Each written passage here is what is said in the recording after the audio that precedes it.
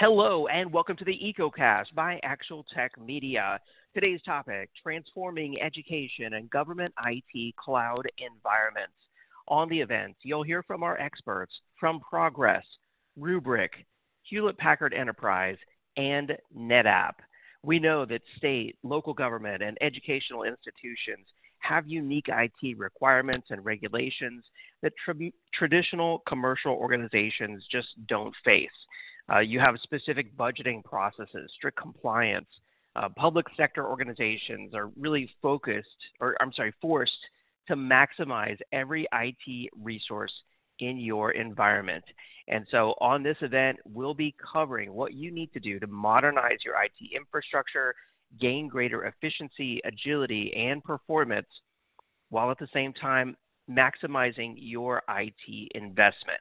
So we're here to help get your questions answered. We have our experts speaking on today's event, and we'll be doing dedicated Q&A sessions with each of today's expert presenters. We even have a best question prize to help encourage your questions. I'll talk about that here in just a moment. Before we get started, there's just a few things that you should know about the event. My name is David Davis of Actual Tech Media, and I'll be serving as the moderator. As always, we want these events to be educational, and we encourage your questions there in the questions pane of your audience console. We're all former IT professionals ourselves here at Actual Tech Media. We know how tough it can be, and so we really want to help to solve your technology challenges on this event.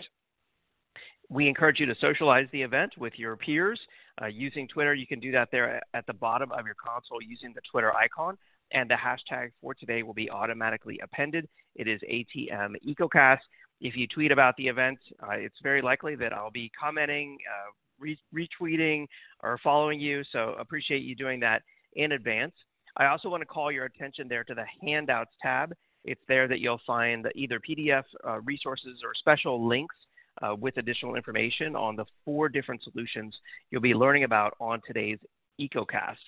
And then finally, as always on the EcoCast, we've got some great prizes lined up for you. We have 3 Amazon $500 gift cards. Of course, you must be live in attendance to qualify for the prize drawings, and I will be announcing the winner verbally during the event just after our Q&A sessions, so make sure that you stay tuned for that. In addition to those 3 Amazon $500 gift cards, we also have 4 Amazon $50 gift cards for our best question prizes. So you of course, you have to ask a question to be entered into the prize drawing, and then also meet the Actual Tech Media prize terms and conditions, which can be found there in your Handouts tab. All grand prize winners must submit an IRS Form W-9 to Actual Tech Media, and we reach out to the prize winners via email after the event. All prize winners, of course, also have the option to donate your prize value to charity if you win a prize. I know some specific types of organizations out there don't allow prizes, and we would love to help you donate that prize to someone less fortunate. We partnered with the charities there that you see on the screen, and over the years we've donated thousands of dollars to charity. So if you win a prize and you'd like to do that, we would love to help you out. We also, as I mentioned, encourage you to socialize the event. The hashtag on Twitter is ATM EcoCast. You can follow Actual Tech Media on the top right-hand side of your audience console there using the Twitter icon. And me, of course, your moderator as well, David M. Davis. Subscribe to all the Actual Tech Media channels, YouTube, Facebook, and our 10 on Tech podcast. You'll see the YouTube icon on the top right-hand side of your audience console.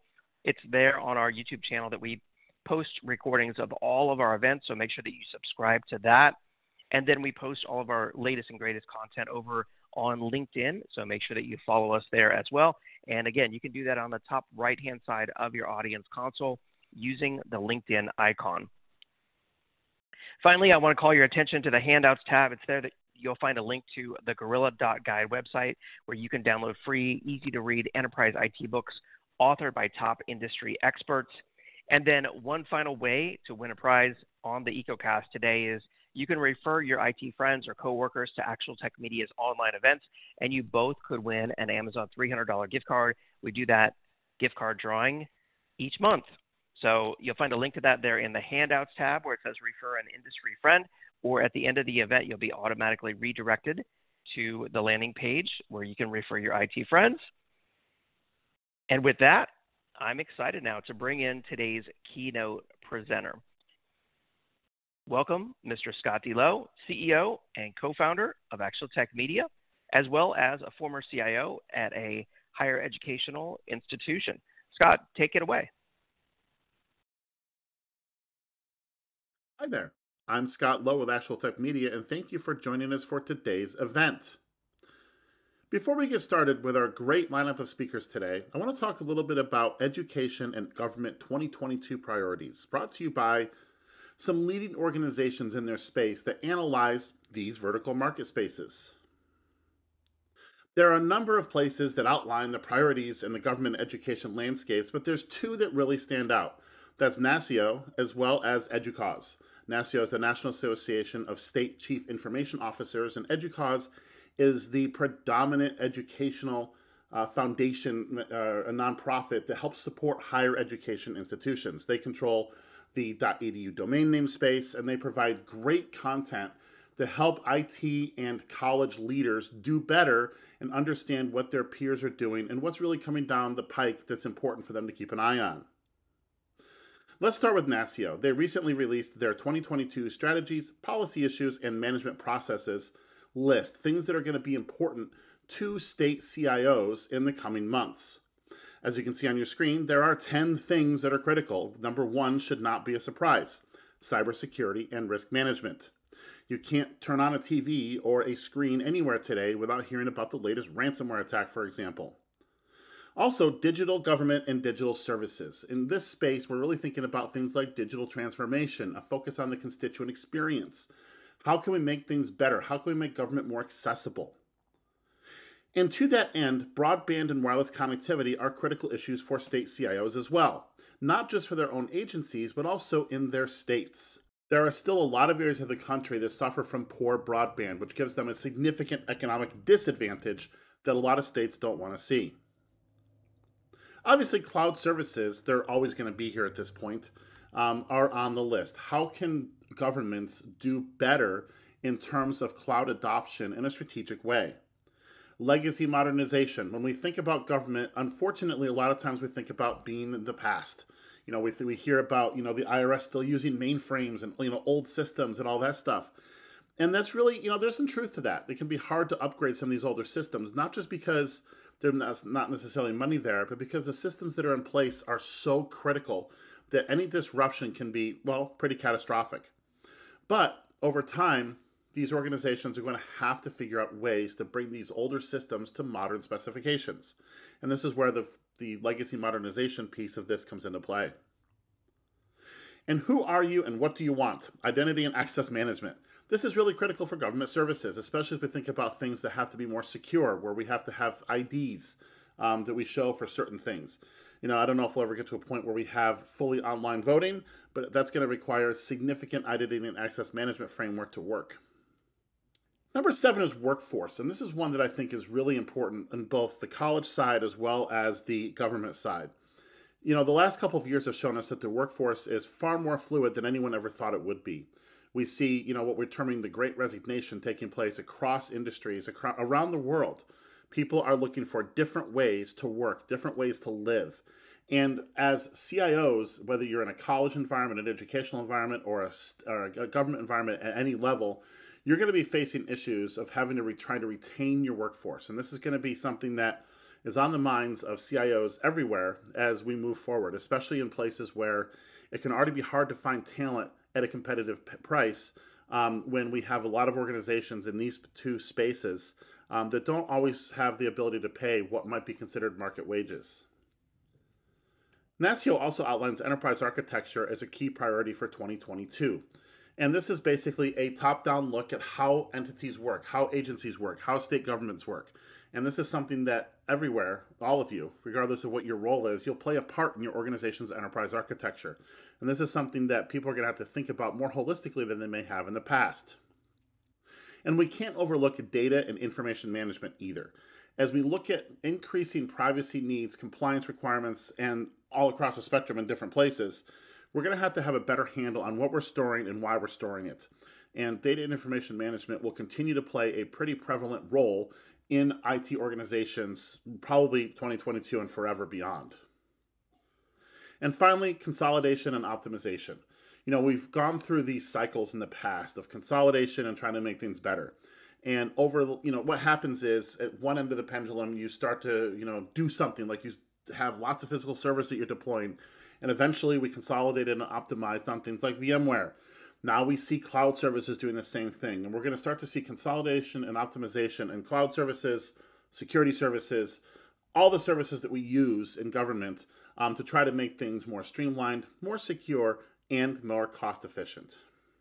On the higher ed side of the screen, talk about cyber everywhere. Are we prepared? Well, with cyber everywhere comes a need for increased security. Now, this also, in addition to security, goes to having the ability to teach students wherever they may be. And this became particularly important during the pandemic when we had a lot of students that were undertaking virtual learning. So we had to be able to have the ability to support them everywhere, but still in a secure way. And we had to find ways to be prepared. But are we prepared for this on an ongoing basis as we look at new modalities for teaching and learning in the coming years? And colleges everywhere are constantly facing this question: how do we evolve so we don't become extinct? And technology plays a significant role in this, an increasing role in this over time. What are we going to do to help our organizations thrive in an incredibly competitive space? In order to thrive, we have to have faculty and staff that truly understand and embrace technology. And this is where digital faculty for a digital future come into play. Do we have faculty with the right skill set and the right mindset to really tackle complex technology challenges that may help them move their organizations forward? One of the things I love about higher ed is we always want to look inward and figure out how we can learn from what we've done. And when we talk about COVID, there's a lot of lessons here. And this is number 4 on the list: learning from COVID-19 to build a better future. What lessons can we take away from the last 2 years to make our environments even stronger than they were prior to COVID? Then we have the digital versus brick and mortar balancing game. It relates to needs around making sure that we have entities that can support both business and education, regardless of where people happen to be. And that means that we might want to have the ability to teach virtually for a class or hybrid for another class, have people that are working anywhere, working from home, working from, an island somewhere in the Pacific. From digital scarcity to digital abundance. If you really think about, obviously, technology today, there's more content than you can possibly consume. And it didn't used to be that way. And at the same time, we also have people who may not have always had a deep understanding of technology, but today that's changing across the higher ed landscape. We have people who have digital skills, we have a plethora of services, but how do we bring them to bear for the best interest of the institution? And this is going to be a key question for IT leaders in higher education in 2022 and beyond. As we look at the demographics around the country, there are fewer students than there were just a few years ago. This is a known demographic shift that's going to change over time, but right now we have institutions that are fighting for a smaller pool of students. And we're seeing more and more closures, more mergers among institutions, and this also means that we have colleges that need to be more competitive. And if you have the right people in the right place at the right time, this presents an incredible opportunity for advancement that we may not have had at any point in the past. And I think that when we look at the challenges in front of higher ed, when we start to think about how technology can help solve those challenges, really the sky's the limit. And again, the cloud, weathering the shift to the cloud, there's a lot of organizations, a lot of colleges that are still skeptical, although that skepticism is eroding quickly year over year. And again, can we learn from the crisis, from a crisis? What can we learn from the crisis that was COVID-19? And really any crisis. We have climate change. What can we learn from all of these things? Or when we got hit by ransomware, how do we look back and try to take positive lessons from all of the crises that have taken place or that are continuing to take place to build a better organization? Then we have this concept of radical creativity. How do we unleash technology forces to help colleges and universities thrive? And I think that's something that those are environments that provide an incredible opportunity for the people in those organizations to help move their organizations forward. Thank you very much and enjoy today's event. Great presentation. Thank you so much, Scott, for your insight there. I really learned a lot. I know the audience did as well.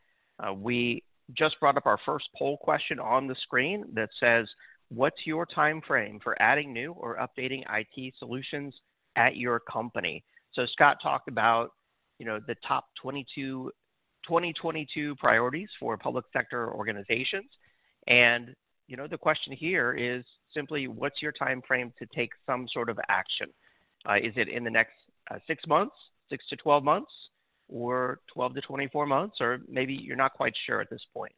So we appreciate your feedback on this poll. If you haven't answered the polls before on these events, you just do it right there in the slides window. Select the option that corresponds to you and your company.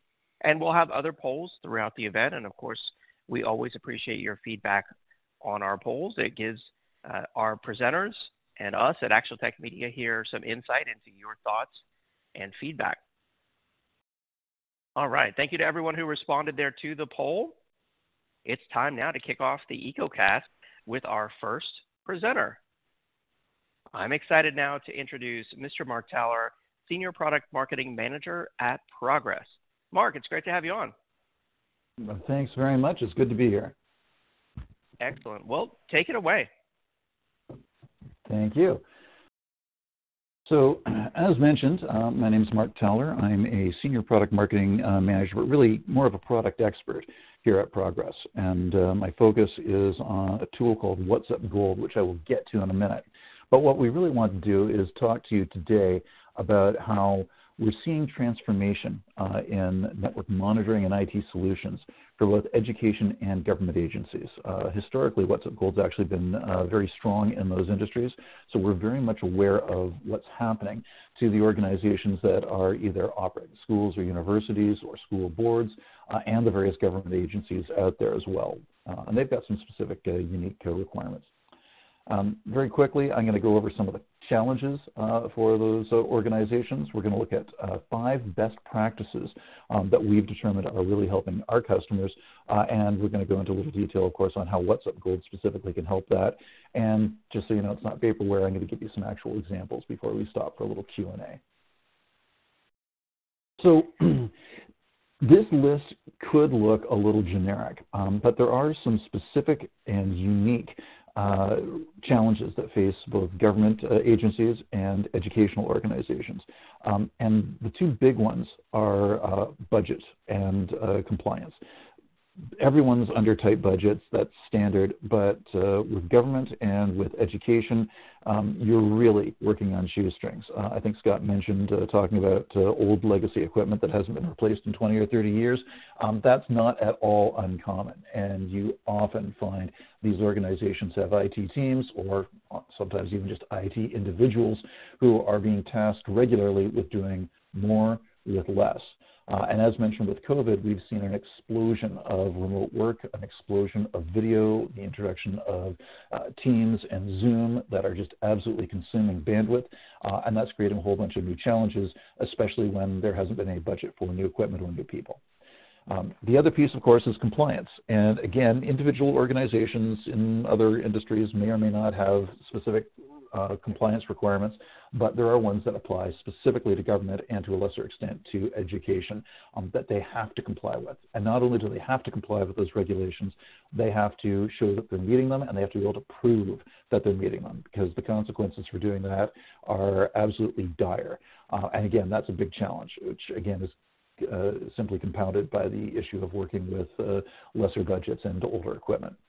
The rest of it is stuff that honestly is going to challenge any organization. We're seeing a bit more of it specifically within governments and educational organizations, simply because of the nature of those industries. Virtual machines. Everyone's got virtualized tracking where those virtual machines are, what their physical associations are, where that bandwidth is going, what they're doing. That's key. Media being slow and streaming, end users complaining that their Zoom sessions are choppy or breaking up, constant issue.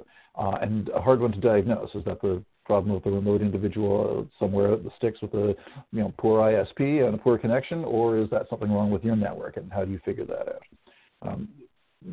related to that is measuring the bandwidth utilization, which really comes down to a single question of, what happened to all of my bandwidth? Where is it all going?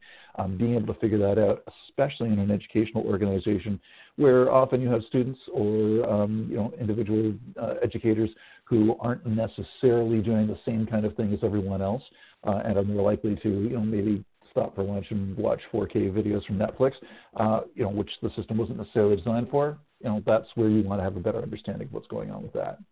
And then, of course, how do you figure all of this out, and how do you compile all this information? If you're getting information from multiple different monitoring tools and you have too many consoles to check out, that is severely going to degrade your performance, your ability to diagnose errors and to fix them. And that's a key issue. And then finally, and this is kind of cross-purpose to the budgetary issue I brought up recently, but it's not really when you think about it. One of the things that you always want to be doing is looking at whether or not you have underutilized resources. Are there unnecessary virtual machines? Do we have more bandwidth available that we're not using at certain times? Can we offload some of these recurring issues to off hours? That sort of information.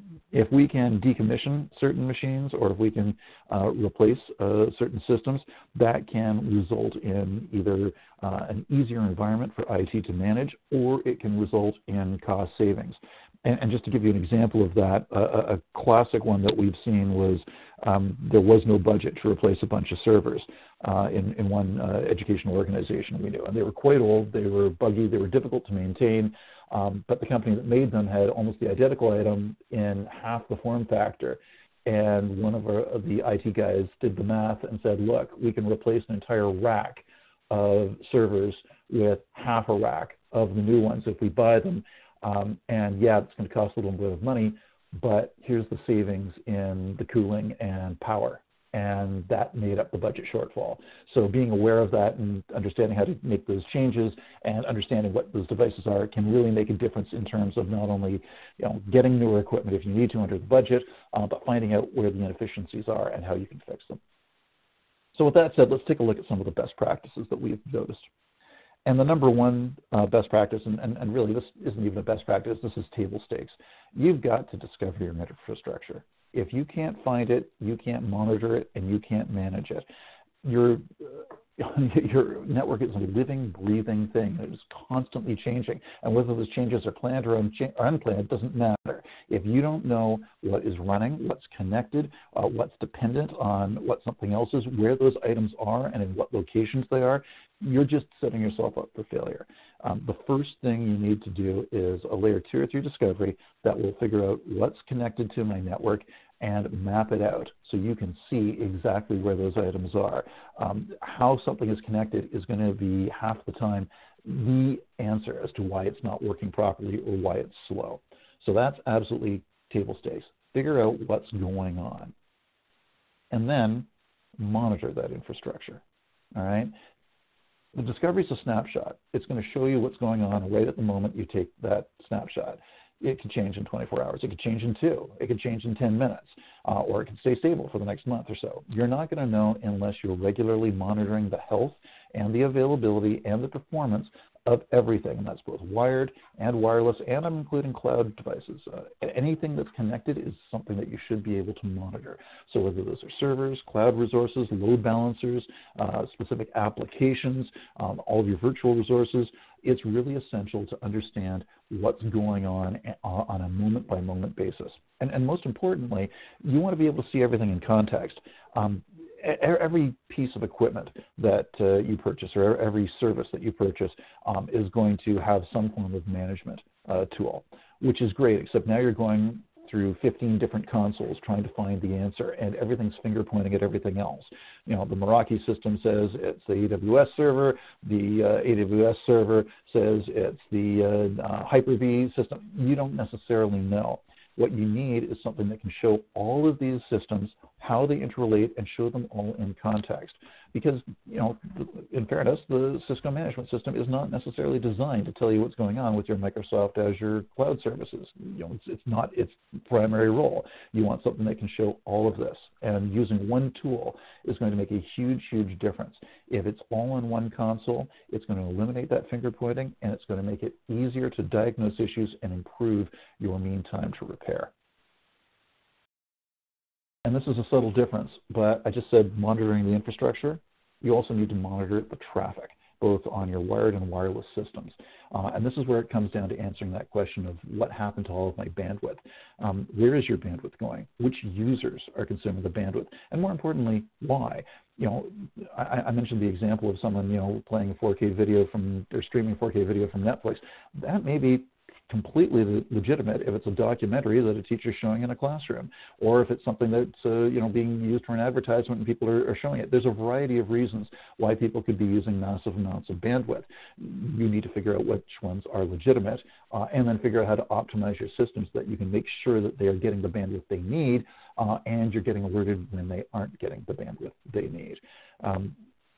I won't pitch monitoring tools as a security tool, but honestly, the first notification usually that you're likely to be experiencing a DDoS attack is when your bandwidth starts to suffer. And if you're getting alerts when your bandwidth starts dropping, or when there's congestion or there's latency issues, that's one of the first things that's going to twig you to the fact that, hey, you could be possibly under attack. So just something else to consider there.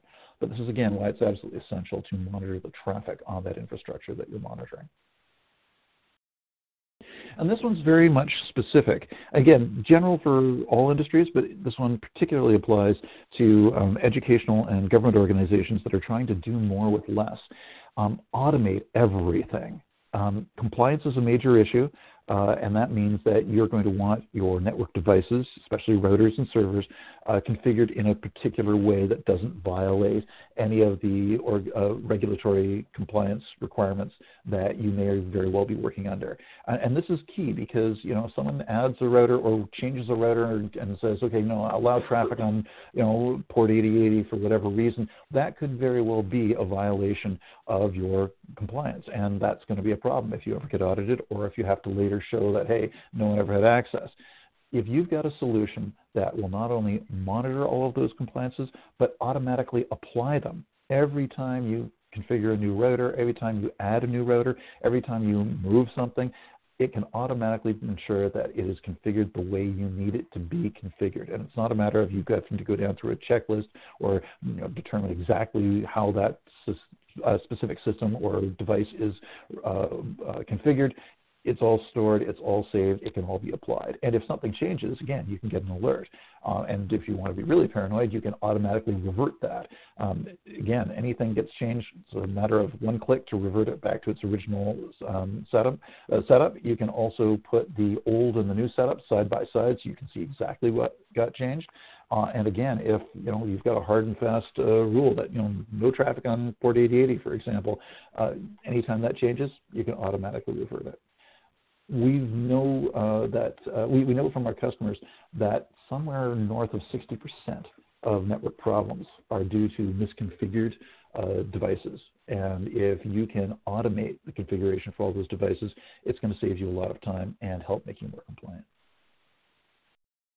And I mentioned consolidation before, but this is also another key item. Being in IT can be very much like working in a car alarm factory. There's always something screaming for your attention. If you've got 15 different consoles and they are all alerting you to something, even if they're the same item, you're not necessarily going to know, and you're not necessarily going to be able to prioritize. You want to consolidate all of the alerts for anything going wrong with your network, no matter where it's occurring, all on one console, all through one system, so you can see what's going on. This also, by the way, allows you to resolve issues with dependencies. So if, for example, you've got one server and there's 15 other servers downstream, and that one server goes down, well, you're going to get 16 items screaming at you and saying, we've got a problem. You want something that's smart enough to say, no, ignore those other 15. This is the one that's important because they're not connected, because it's not connected. That's a huge time saver. And these alerts need to be something that you can control. However, the best way it is for your organization, your group, your IT team to deal with these alerts, you want those alerts to come in that way. It could be a text, it could be email, it could be a web pop-up right in front of you. Or if there's a group of you and maybe someone's on vacation, maybe you're on vacation, you're not there to answer the alert, or maybe it's not your shift, have it come in through a group organization, like or a group tool like Slack or Teams. And that way, if you're busy or you're in a meeting or not around, someone else can pick it up and resolve it. So you're not looking at something going down for 3 days because no one noticed because that person wasn't at their desk. The whole advantage of this is it's going to allow you to get alerts for everything that goes wrong, whether it's a traffic bottleneck, bandwidth issue, hardware issue, a configuration change, some other form of performance problem. You're going to get alerted on it. And usually, before it starts impacting your end users, which is huge. If you can fix a problem before it impacts the end users, that is the holy grail of IT. And that's not me making that up. We've got a customer who says that all the time. The goal here is to increase efficiency. And if you put all of your alerts in one place, it's going to make you more efficient. And finally, reporting is key. And some of this comes right down to being able to prove that you're compliant. You're always going to have to be able to pull up a report saying, here's how our systems are configured, here's how we're proving we're compliant with whatever regulation I'm dealing with. And I'm being purposely vague. There's tons of regulations that may or may not affect everyone. But if you've got a system that is doing all of this and can automatically spew out a report, that is worth its weight in gold. You can set up weekly, hourly reports if you want that automatically go out through email, or it can be automatically printed, or you can even set up a live link where anyone who wants to can just click on a link and see in real time exactly what the status is of, say, bandwidth or compliance or configurations or whatever you want. There's hundreds of different options that come out of the box, or it's very easy to create your own reports and your own dashboards. One of the big advantages of this is not only does it make it very easy to prove compliance and provide things like real-time asset inventory and compliance reports, but it also really proves the value of IT. Most of you are probably aware that IT tends to be the red-headed stepchild organization within any industry. If everything is working fine, why do we need to pay for IT? If everything's broken, well, why are we paying IT? Because everything's broken and they're not doing their job. It's a constant battle. You're constantly doing things, and the end users and the management never seem to notice. Well, if you've got a reporting system that's letting them know every week, hey, these are the attacks we repelled. These are the configuration changes that we reverted so that they didn't cost us massive fines for being out of compliance. These are the major bandwidth savings that we were able to do. Here's the 10 people who are trying to watch streaming video that we shut off immediately so that you, Mr. CEO, could have your Zoom meeting. That kind of information not only lets everyone else in the organization know what you're doing, but also raises your profile and lets people know, yeah, these guys are doing a lot. That can be really, really valuable when it comes to trying to negotiate budgets and saying we can't do more with less. We need new servers, we need another warm body, we need better monitoring software. So those are the kind of 6 best practices that we find work best. Obviously, we have a dog in this hunt, so I'm going to be fairly straightforward and make it clear that everything I just described is something that you can do with WhatsUp Gold, which is a network availability and performance at a glance monitoring solution. This is well established. We've been around for quite some time. We're very popular. We're easy to use. The main value of WhatsUp Gold, quite frankly, is to find and fix problems fast. It is a diagnostic tool that allows you to see what's happening in your network, to get alerted in any way you want to any issues, and hopefully resolve them before your end users notice. It's something that's completely vendor agnostic. We can show you everything in context. And we can make it very, very easy for you to stay on top of your network and what's going on with it. What specifically can you monitor with WhatsUp Gold? It's easier to say what can't you monitor. You can monitor your devices, look for things like interface utilization, system servers, workstations. Are they using their memory, their storage? Are they running into capacity issues? All of your cloud resources, whether it's AWS or Azure, you can monitor those servers, the storage devices, other cloud resources like load balancers, even you can monitor, and how they're interacting with the rest of your network. We talked, or at least Scott, I believe, mentioned talking about older systems as well. When you're babying older hardware, you need to pay more attention to things like fans and power supplies, and are those things starting to overheat? Are they starting to wear out? Are we looking at potential hardware failures? Similarly, with virtual resources, easy to spin up a virtual server, a lot harder to remember what you did with it, whether it's being used, what physical device it's on, how much CPU, how much memory that thing's using. Is that thing something that was spun up for training a year ago and no one's used it since, and does it need to be there anymore? That's exactly the sort of thing that you can determine with a tool like WhatsUp Gold. And then finally, wireless. Are you getting adequate bandwidth? Are you getting adequate signal strength? Do you need to deploy additional wireless access points, or just move the ones you have? These are all questions you can answer with WhatsUp Gold. So having said all of that, I know you're sitting back there going, okay, that's great, Mark, but is this all vaporware or is it real? Well, let me give you a couple of examples. Here's a mid-sized municipality in Southern California, the city of Pleasanton. They've been a WhatsUp Gold customer for some time, and of course they are subject to a number of different regulations, as well as having the same problems that any organization has of keeping the network up and running. They were actually a beta tester for our relatively recent log management capability that we've added to WhatsUp Gold. And they liked it so much, they demanded an extended license until they could actually put together a purchase order, which, being a municipality, took them a while. They found that not only are they using WhatsUp Gold to keep track of every single device, every single system and server, including mission-critical ones like police and fire and ambulance that they're related to, but also they were finding that the log management solution was alerting them to various log errors that they wouldn't have noticed in any other way. They had a misconfigured server that did not have permissions to access one particular application, and it was constantly pinging. So there was bandwidth being eaten up, there was a potential failure going on there, and there's no way they would have known about that until either it broke or until they noticed the log management alerts in the log management system. And, that was the sort of thing that made them say, no, that's it, we need this, we want this. And like all of our customers, their goal is responding faster to problems and being able to see all of the alerts at one point and resolve issues before they start impacting people, like the 911 system, for example, or the police dispatch system. School board example is the Danville area school board, or school district rather. This one's a slightly older one, but at the tail end of 2019, as COVID lockdowns hit, they found themselves having to plan for remote learning. And they were fortunate that they'd been rolling out laptops to all of their students and their teachers.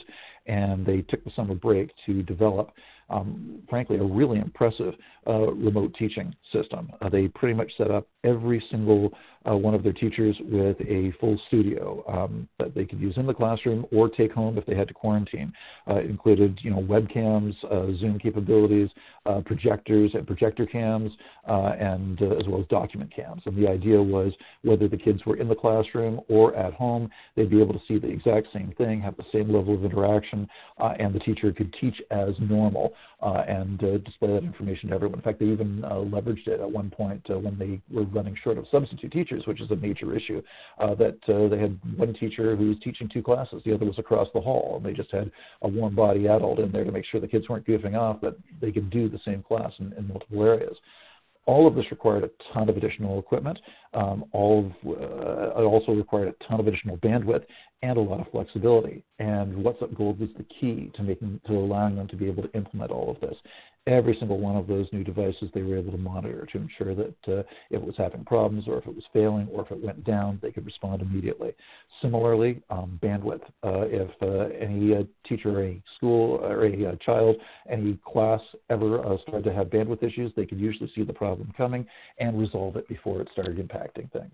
The result was a completely seamless transition to both remote and to hybrid learning. They're in a situation right now where they don't even care whether or not the student or the teacher is in the school. They can still get the same education and still get them the same information. It's really quite impressive. And if you care, we've got a much longer webinar we did about a year ago that goes into all of this in tremendous detail. So these are solutions that are actually working. They're working in the field. They're working for educational organizations. They're working for municipalities and other governmental organizations. We've done this. We can help. And if you've got any questions, I'll be more than happy to go into them. Absolutely, yeah. Great presentation, Mark. We do have some questions for you coming in here from the audience. While we take those questions, I'm just going to bring up a poll for everyone out there that says, what additional information would you like about the Progress Software solution? Of course, specifically today, we're talking about what's up. So, Mark, let's see. First question I wanted to ask you here. This is a good one. Rob is asking if you can provide any sort of high-level, common, return on investment example that customers use to justify the cost of What's Up Gold to senior management. That's a really, really good question. The cost of What's Up Gold is going to vary depending on the size of your network. We price by device effectively. So if you have 15 devices you want to monitor, that's a completely different price than if you have 300.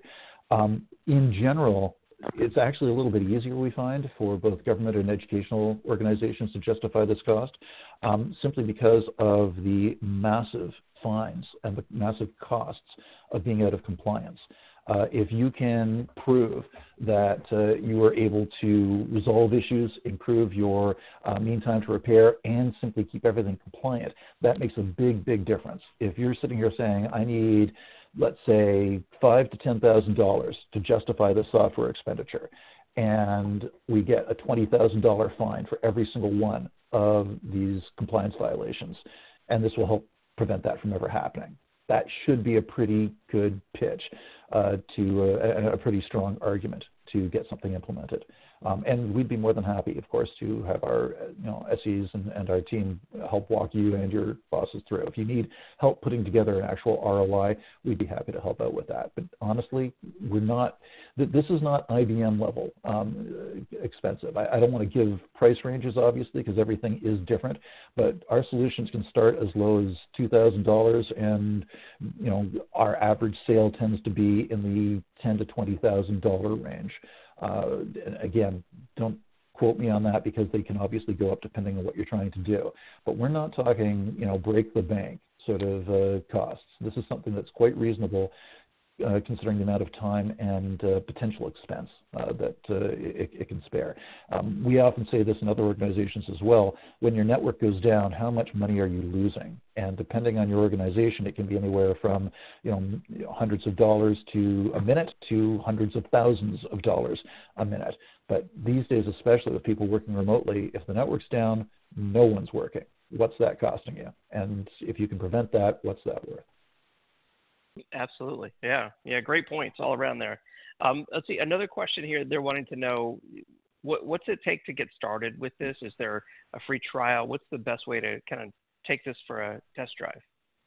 There's two really easy ways. The simplest way is just go to whatsupgold.com, and on every single page there's a big red free trial button. Hit that and you can download a free trial. It's got every single feature, every single capability. I think supports up to 2,500 devices. It might be 5,000. I can't recall now, but it's tons. And you can download it, install it. It installs in less than half an hour. The first thing it will do is discover your entire network, and then you're in and you can start playing with it. It's very easy to use. If you don't want to bother with that, you can also go to whatsupgold.com, and on the menu there's a resources tab.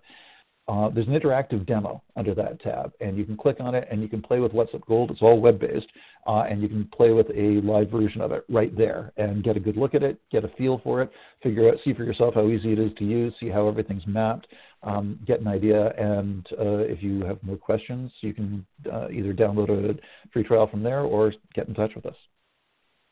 Very nice. Yeah, it sounds like it's super easy to get started. I used What's Up Gold many, many years ago. It's always been a great product. So it sounds like it could help a lot of folks out here, especially in public sector organizations. I'm afraid we've run out of time here in our live Q&A session, but I see about 20 other questions for you there in the electronic queue, Mark. Maybe you can get back to some of those folks. But we really appreciate your presentation. No problem. We'll take those questions and we will respond to you guys all individually via email.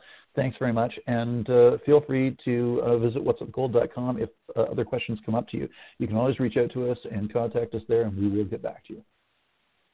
Excellent. Thank you so much, Mark. Thanks, everyone.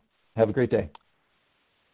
And for more information on What's Up Gold, check out the handouts tab. There is a What's Up Gold Total Plus Edition product brief there that you can download in PDF format and check it out for additional information after the event. And of course, as Mark said, there is a free trial and a number of great ways to get started and take this for a spin. We appreciate your feedback there on the poll question, and I'll leave that up while I announce our first Amazon $500 gift card winner. This is going out to Ramsey Okuma from Nevada. Congratulations, Ramsey Okuma from Nevada. We've got 2 more gift cards still to give out on the EcoCast today, so make sure that you stay tuned for those. All right, and with that, it's now time to move on to our next presentation on today's EcoCast. I'm excited now to bring in Byron Landers, Senior Sales Engineer at Rubrik. Byron, great to have you on. Take it away. All right, thank you, and thanks to everyone for joining us today. Wanted to spend a short time today talking to you about Rubrik and ransomware remediation and what we bring to the game in data protection. So we'll get started.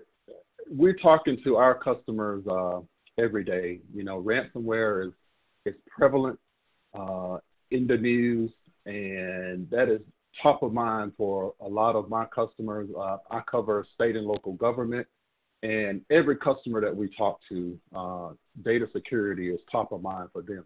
And things you have to consider, and just build this slide out here, you have all the different layers of security in the environment to protect the data from the perimeter, network, endpoint, application, but somehow hackers are still able to penetrate that security and get to your data and hold you at ransom for it. So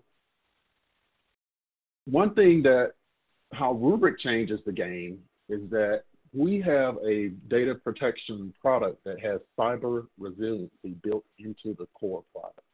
So in addition to what you have protecting your perimeter, network, endpoint, and application, Rubrik can guarantee that also the data is protected. And if you get hit with a ransomware event, then we guarantee that you can recover. And we'll talk about how that security is layered in the next few slides here.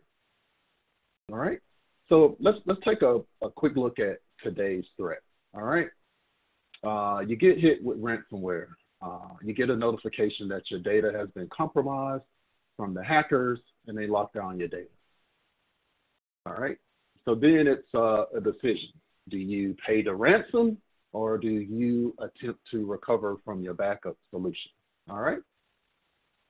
If you go to try to attempt to recover from your backup solution, which I'm sure most customers will do as opposed to trying to pay a ransom, then you're going to engage security op teams, and they're going to engage IT ops, and then you're going to assess if you can determine when you were attacked, what data was attacked, and if you can actually recover.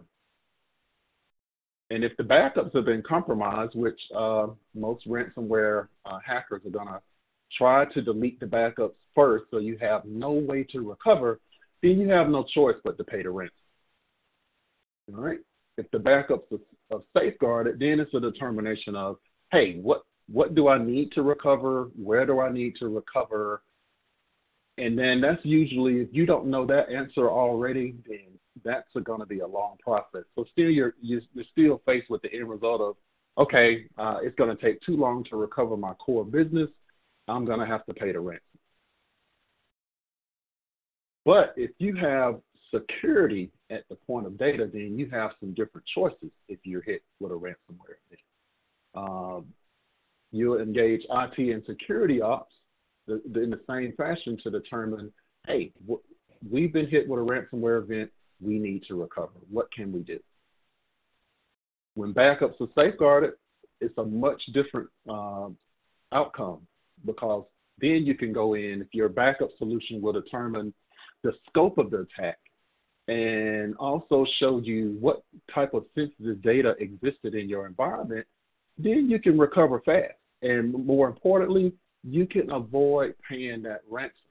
And that's what the Rubric solution provides. So let me build out my slides here. Rubric is a modern data protection solution. We took a lot of the legacy architecture and rolled it into a single purpose-built hardware appliance that's fully API-driven. We integrate very nicely with REST API and have a lot of the integrations already pre-built for customers to consume. More importantly, we have an immutable append-only file system with logical air gap built into our architecture. It's all sitting behind a zero trust architecture, and that's all designed to protect and safeguard your data.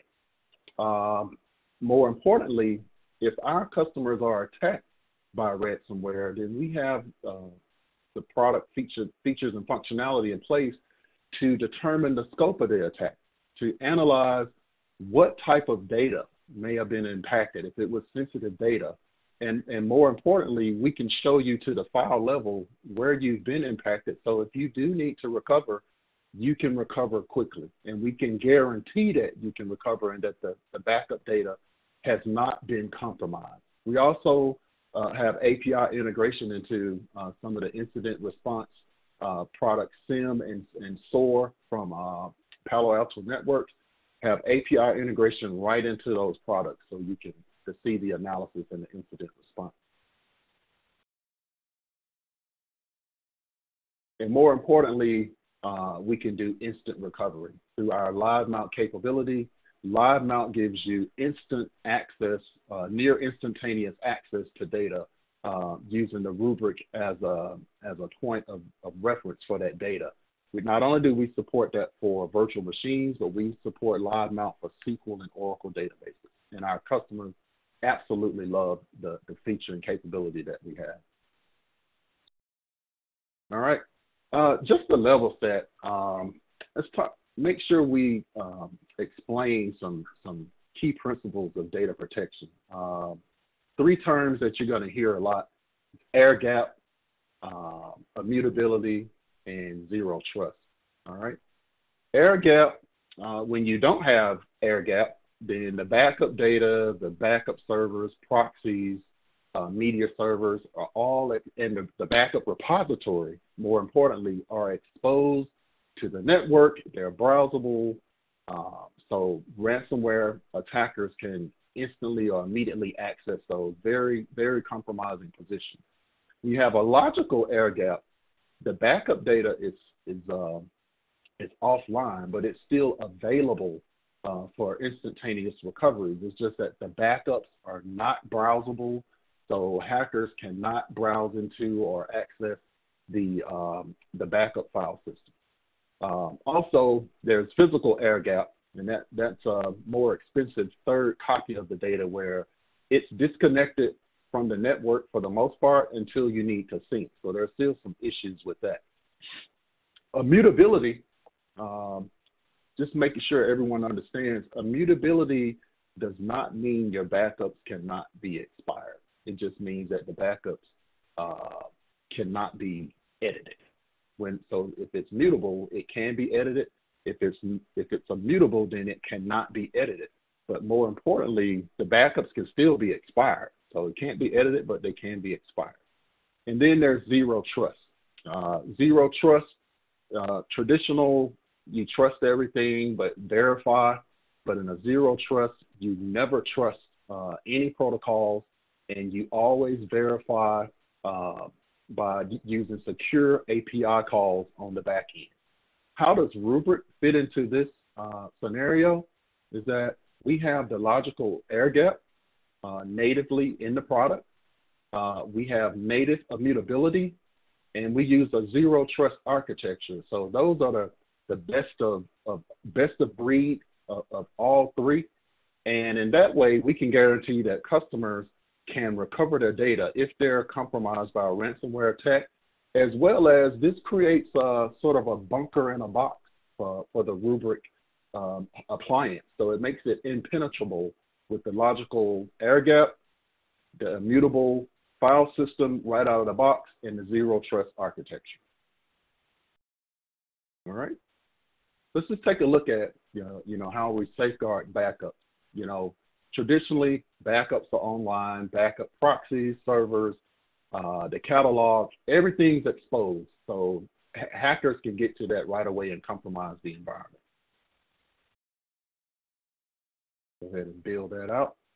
Therefore, you are, since the backups can be accessed and modified or deleted so that you have nothing to recover from, then you have no choice but to pay the ransom. There's no air gap, no native immutability, and you're vulnerable to a major attack is an unrecoverable event. Your only option, pay the ransom, get the decryption key, get your data back.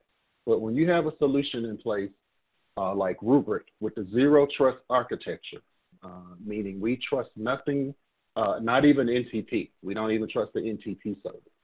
Our backups are native air gap, so we're offline. So if a hacker penetrates your endpoint security or perimeter security, they cannot browse or see the backups. And the backups are immutable, so they cannot be modified or encrypted. Lastly, we also secure access to the Rubrik systems with multi-factor authentication, time-based one-time passwords where you can authenticate to your user login with authenticator services like Google, Microsoft, Okta, and everything's encrypted in Rubrik from end to end. So now the major attack is a recoverable event. Not only if you receive a ransomware notification that you've been compromised, Rubrik can go in and show you to the file level where you've been compromised, where data has been encrypted. And if you need to remediate, you can remediate right from the Rubrik console because we have the metadata for the backups. We can recover. We have several examples of Rubrik customers that have been hit with ransomware that have been able to recover 100% from that ransomware event. More importantly, did not have to pay the ransom. And that's and let me tell you about the bunker in a box. First and foremost, it's a Linux platform. It's fully hardened, fully integrated Linux. We're not using Windows. Some vendors choose to use Windows as a core operating system, very vulnerable to attack. So number one, we have a hardened Linux platform. Second, we've talked about the zero trust architecture, end-to-end encryption, a mutable file system, and just building out this bunker in a box, the multi-factor authentication, time-based one-time passwords for user authentication. So we're giving, not only are we securing the data, we're securing access to the Rubrik system, as well as we're adding retention lock on top of that. And that's very important because remember going through the terminology, immutable backups can still be, even if you're immutable, backups can still be expired. But when you add in a feature like retention lock, now not only are your backups immutable, they can't be edited, but also they cannot be expired. And this secures every copy of your data and prohibits reassignment of objects, disable nodes reset, and NTP poisoning, and all the features that come with retention lock and safeguarding the data. So that is our bunker in a box. Let's go back once. With all of those features, we have an impenetrable appliance that's guaranteeing that our customers can always recover. Let's talk about how Rubric helps accelerate recovery if you are compromised and you have to recover from a ransomware attack. What do we have in place to help accelerate recovery? All right. Number one, we're monitoring your backup systems for anomalies, but more, we're taking it a step farther because anomalies can be false positives. So we're monitoring the backup system for encryptions, deletions, modifications, and adding files. And when we see those events in your environment, we are alerting you, sending alerts to our customers, to our end users that, hey, we saw this event. You need to go in and investigate because, it could be nothing happened. That's a false positive. But if it's an encryption, then it's more than likely a ransomware event. So step one is we can identify the blast radius of the attack so that if you need to recover, you can pinpoint to the file level where you need to restore without having to do a full system restore. Step two is to help you assess the risk in your environment. How do we do that? By going out and determining what type of sensitive data exists in your environment and that can be exfiltrated by a ransomware attacker. Because once they exfiltrate your data, then that's when the ransom goes up. And it can determine that, hey, we have X amount of sensitive data, and if you don't pay the ransom, then we're going to release it. So Rubric can go out through our feature set and identify what sensitive data exists in your environment, and not only identify what sensitive data exists in your environment, we can also show you who has access to the data. So who's accessing the data? What type of sensitive data exists in your environment? Step three is when we can optimize and expedite the recovery. Since we know to the file level what's been compromised in your environment, as well as what type of sensitive data exists in your environment, then that can accelerate the recovery because we've shown you the blast radius. So in the early example, you get a notification that, hey, we've been hit with ransomware. We have no idea, number one, that we were hit with ransomware.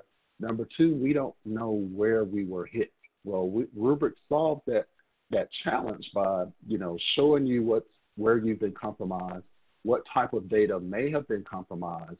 And since we have the metadata for your backups, we can restore to the file level, or if you need to do a mass recovery to quickly restore virtual machines and what have you, then we can also accelerate that.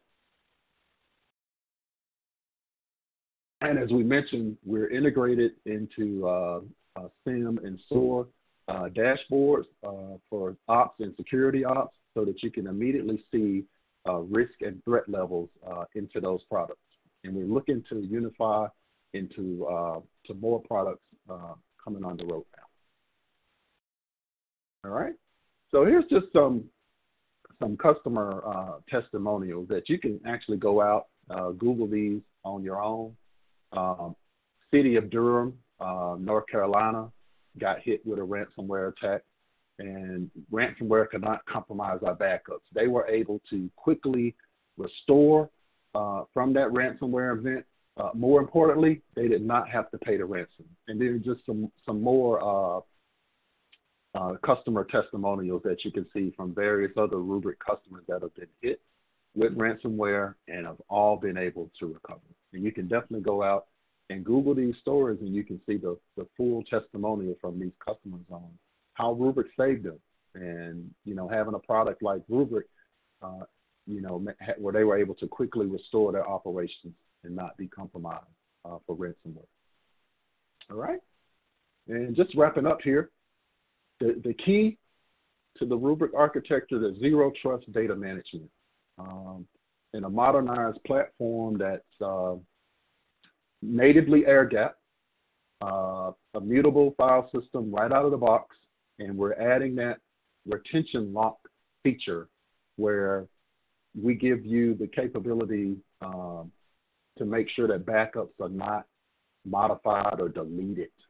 Even though it's immutable, we still need to add that retention lock feature on top so that it can't be modified or deleted, because that's what ransomware hackers are trying to do. They delete the backups, then you have no choice but to pay the ransom. But as we've gone through, we've seen that Rubrik not only has the architecture in place to make sure that you can recover if you're compromised by a ransomware attack, to know where you've been compromised, and more importantly, 100% recover the data.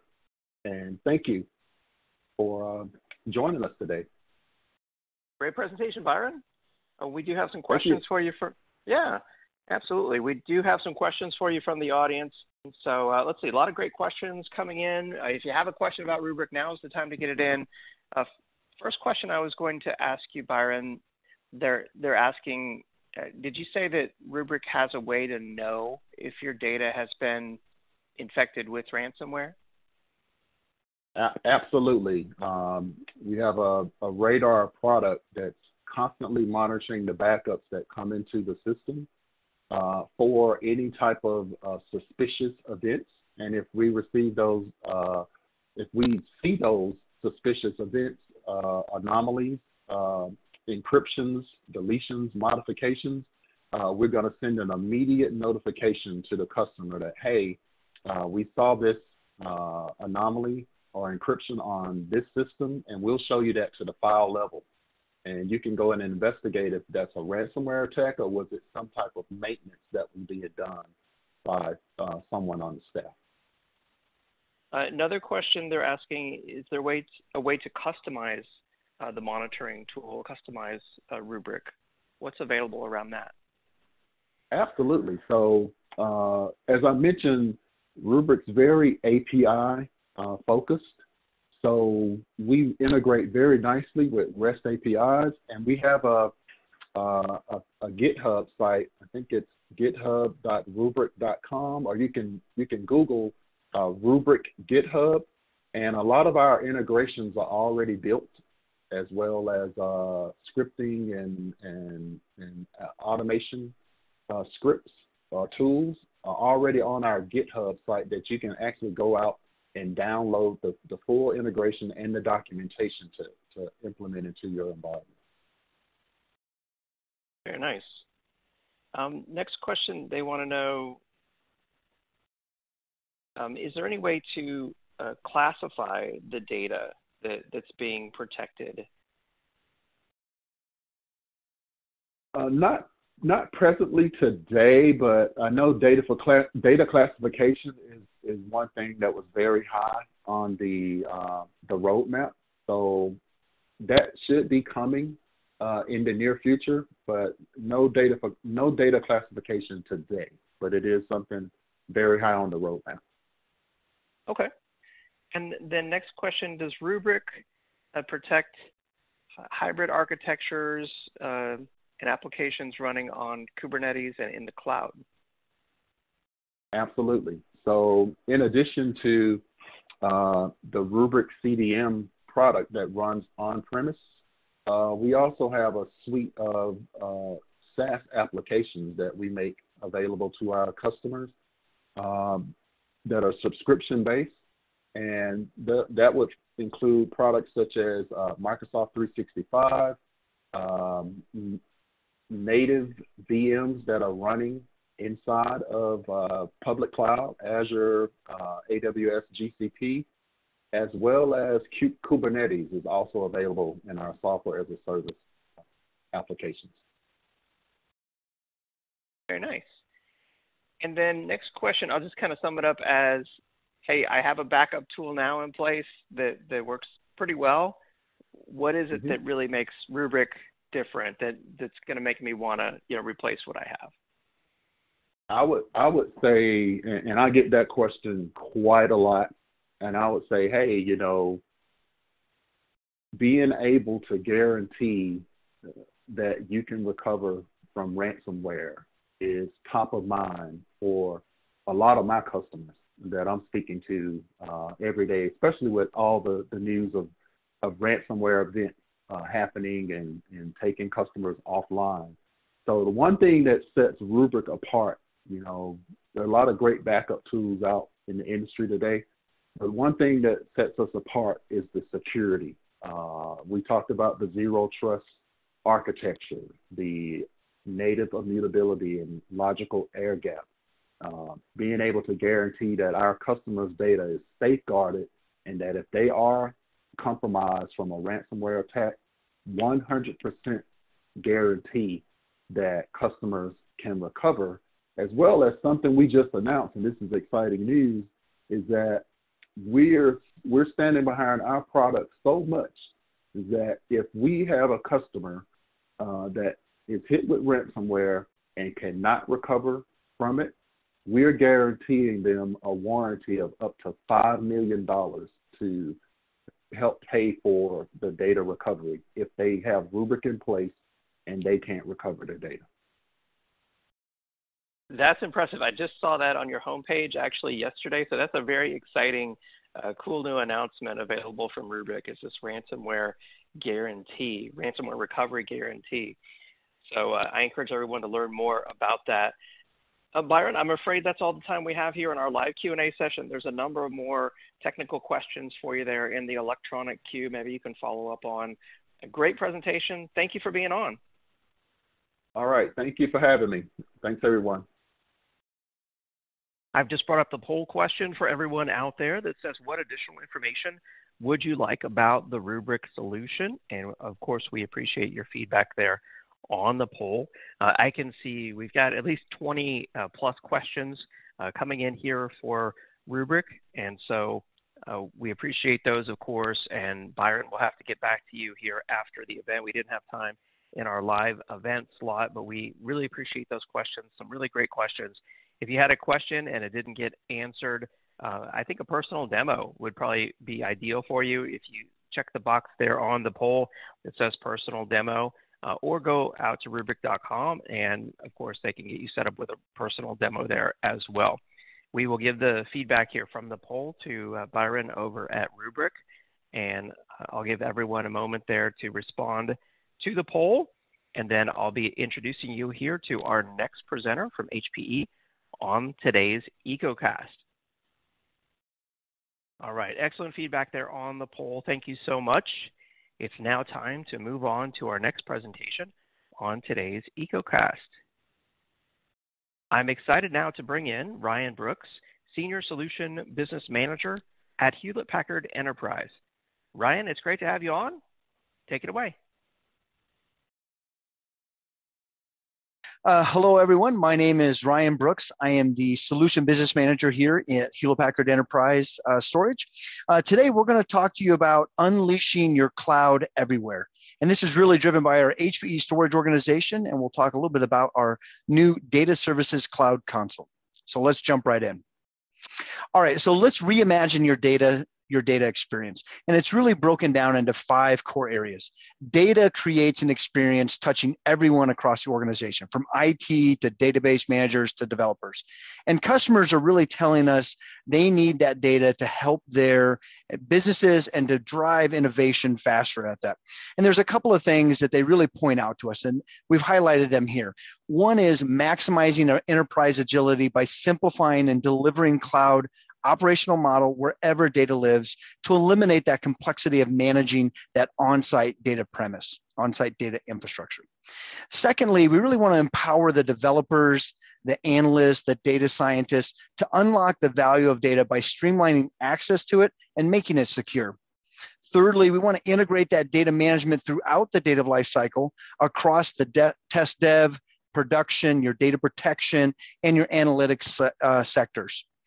Fourth, we want to protect that data wherever it lives, from the edge to the cloud, with simple policy-driven automation to meet any SLA. And then lastly, we want to ensure that the performance and availability for that data and those apps are available without disruption. Wherever you might be, you always have to have access to them. And with that, we call this Unified Data Ops here at Hewlett-Packard Enterprise. And this is designed to bring a new experience to our customers. So let's jump in. Okay, so we're going to break down those silos and really into three core areas: our data centric, our cloud native, and our AI driven. So we are reimagining the data management and infrastructure silos and have a bold new vision, a North Star to help you simplify, break down those silos and complexity to accelerate that data driven transformation for your business. This vision is what we call unified data ops. Unified data ops reimagines the data experience for our customers into three kind of core areas, as I mentioned. This is an approach that integrates our data-centric policies and automation across the data lifecycle to help simplify data management. We also have cloud native control and operations to bring control away from the underlying infrastructure and deliver the agility of a cloud with storage as a service based on data and infrastructure services. And then lastly, AI-driven insights. This is going to help you to bring intelligence to make infrastructure invisible to the cloud. With our unified data ops, you can transform in place wherever your data lives, and it'll simplify the data management, the complexity, and unleash the agility and accelerate innovation. Okay, so let's look at our answers for this unified data ops. So recognizing our customer needs for our new data experience, HPE has architected what we call the intelligent data platform. That is designed to bring the cloud experience to data and deliver unified data services to streamline data management. It powers a new data experience that collapses the silos across people, process, and technology. As you can see here, we've got three kind of core areas. We've got our cloud data services, cloud infrastructure services, and then cloud native data infrastructure. This architecture includes unified cloud data services to manage the lifecycle, data across edge to cloud, cloud infrastructure services coupled with cloud native data infrastructure to deliver cloud operations, and then AI-driven intelligence for autonomous operations. It's all delivered as a service experience, as customers are demanding that they should subscribe or pay for only what they use without the burden of over-provisioning for their dynamic environments. HPE has really taken a leadership role in offering you as a service solutions and a consumption model to ensure that your customers get what they need when they need it, and they're able to moderate things up or down as their business demands change or continue to change. All right, so let's talk about Data Services Cloud Console. So we've spoken a lot about tackling infrastructure and management challenges. Let's really get down to it and take a quick look at the products that Intelligent Data Platform is built upon. Data Services Cloud Console is our storage as a service console that helps you transform faster with cloud operations and unified data operations as a service. It brings a cloud experience to wherever data lives and a cloud architecture that abstracts and orchestrates infrastructure and data workflows, transforming complex data operations into a simplified experience across the clouds. So if you look here, this is our Data Services Cloud Console. It is designed to simplify operations with a single destination for a comprehensive set of data and infrastructure services. As you can see from the screen here, you have different options as a service. You can get access, protect, search. You can manage or deploy different services. Currently, it delivers a whole cloud infrastructure services, and it provides really the foundation for us at Hewlett Packard Enterprise to deliver new cloud data services on an ongoing basis in the future. So stay tuned here. This is where we'll continue to put new as a service features as they come out in the future. Okay. You may be wondering about the security implications of connecting to the cloud. We take security very seriously here on behalf of our customers and ourselves, and that's why we've built Data Services Cloud Console on the cloud technology that underpins Aruba Central. If you're familiar with Aruba Central, it serves millions of devices connected across 90,000 customers and clusters deployed around the world. Data Services Cloud Console ensures the secure management of global infrastructure and data services with multi-level advanced security capabilities that include encrypted connectivity to assets throughout certificates, tunnels, multi-factor authentication, all throughout role-based access control policies.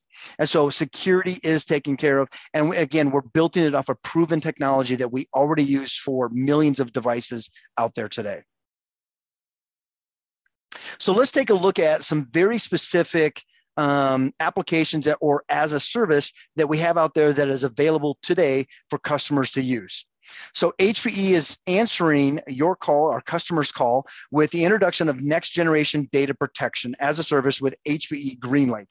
Inside of that, with our data services cloud console, we have Zerto, an HPE company now, that offers best-in-class disaster recovery with ability to recover in minutes to a state seconds prior to a ransomware attack. Data protection services with HPE GreenLake delivers true edge to cloud data protection designed to protect your data for every SLA. This provides cloud consumption and experiences across the spectrum from disaster recovery to backup as well as archive. Every facet of data protection is offered as a service throughout HPE GreenLake. These services deliver every SLA from rapid recovery to ransomware protection to long-term data retention, either on-premise or in the cloud, along with operational simplicity. Customers have the flexibility to modernize their data protection and meet every SLA at the right stage of data lifecycle at the right cost. Okay, so let's talk about one of the very first offerings that we have here, which is Zerto, a company that we just here recently acquired. Zerto's best-in-class talent and technology expands HPE's data management and disaster recovery capabilities, giving customers the ability to protect their data and recover in minutes from ransomware attacks. We're thrilled to welcome Zerto to the HPE family. Together with these, we will accelerate innovation and scale offerings to our customers and protect their data from edge to cloud. As you can see here, Zerto uses a journal-based recovery, and it's perfect for customers that are looking to do replication either to the cloud or to another location. So we have the Zerto is perfect for that disaster recovery. And again, that journaling that goes out to 30 days in the Zerto architecture. Another service that we have in Data Services Cloud Console is our HPE Backup and Recovery service. This is brand new as we just developed it as a service designed for hybrid cloud, providing cloud experience wherever your data lives. Again, don't have to buy the software, you're just buying as a service. This service is engineered as a cloud-native service delivered through Data Services Cloud Console. It is initially available to protect VM workloads deployed on HPE Electra 6000 or 9000. More applications, workloads, and platforms will be released in future releases. But just know with Data Services Cloud Console, we'll continue to add new services on there where customers are able to go out, select what services that they need, and then purchase those. That allows those customers to only buy what they need. And then with that, they would then only pay for what they need. And as their usage goes up or down, the cost associated with it also goes up or down. Okay, so as we wrap up here, we've talked an awful lot about Data Services Cloud Console. Now let's watch a short demonstration to get a better understanding of how it can help your environment. Hello, my name is Matt with the Cloud Data Services team, and welcome to the Data Services Cloud Console. Join me as we take a look. Using single sign-on, we're going to log into the portal.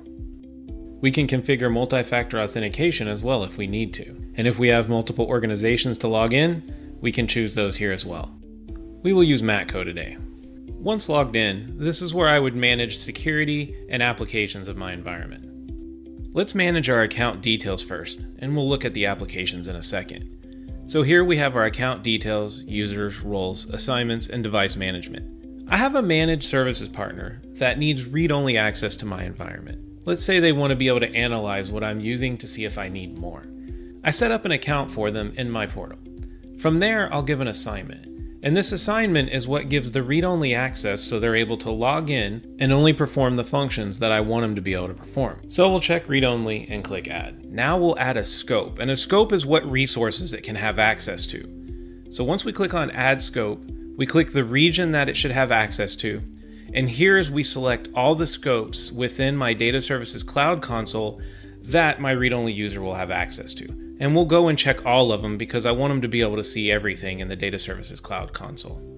And just like that, we've locked down what this user can do and what they have access to. Now let's explore the Data Services Cloud console environment. We've added the application to the environment already.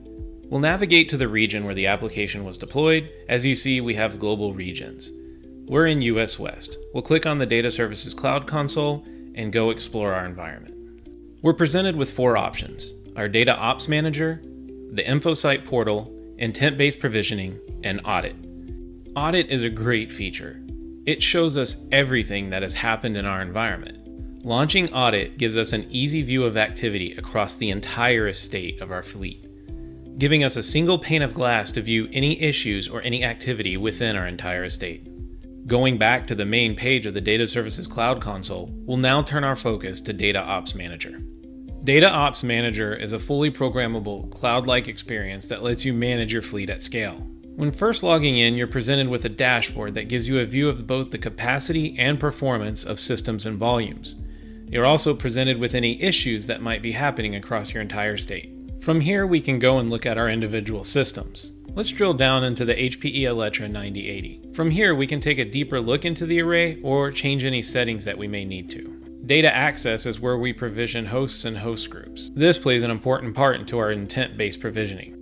Volumes is where our intent-based provisioning lives. Intent-based provisioning makes it super easy to provision storage for your entire fleet. With just 4 simple questions, we can provision any type of workload you need. You select what type of workload, how many volumes you want to create, how much storage do you need on each volume, and which host should have access. Once we answer those questions and click Continue, the intelligence built into the intent-based provisioning will choose the best location for your workload. If you don't like what you see, you can choose another array, or you can just stick with the recommendations and click Continue. Now we can customize our volume by giving it a name and setting any other options according to that volume that we need to. And that's it. Nothing else. We can submit that and the volume's been created and attached to the host. Once the volume's created, Data Ops Manager makes it super easy to be able to search for it. Just start typing in the letters of the volume and it'll come right up. An additional feature that I personally like is the integrated help in technical articles. Technical articles enables you to have on-screen help should you need any assistance. Simply go to Technical Articles and type in the subject that you need help with. For instance, if we need help provisioning a volume, we just start to type volumes and it will find you the help needed. Finally, we have tasks. Tasks gives you a rendering of what's going on in your environment, what's been created, who created it, and at what time it was created, allowing you to track anything that's happened among all your arrays. Thank you for watching our walkthrough. For more information about Data Services Cloud Console, go to hpe.com/storage/DSCC.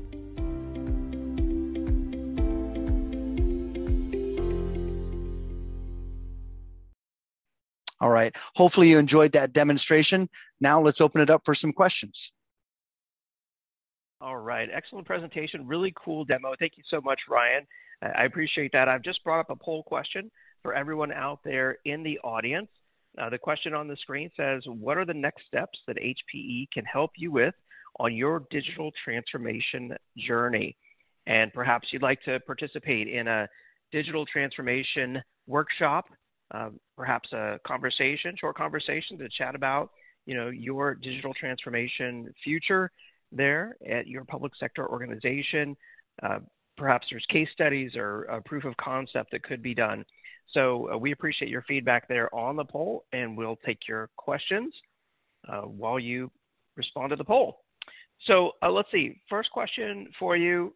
I just wanted to ask this one. I think this is a great one here, Ryan, to start with, and that is, why should public sector organizations pivot to as-a-service offerings? Yeah, absolutely. So, hey, thank you for the question. That's great. So the big thing here is HPE, why we're pivoting to as a service is really to kind of meet the needs of what our customers. Today, many customers see the flexibility and ease of use of cloud infrastructure, but they're worried about maybe that security. They want that on-premise performance.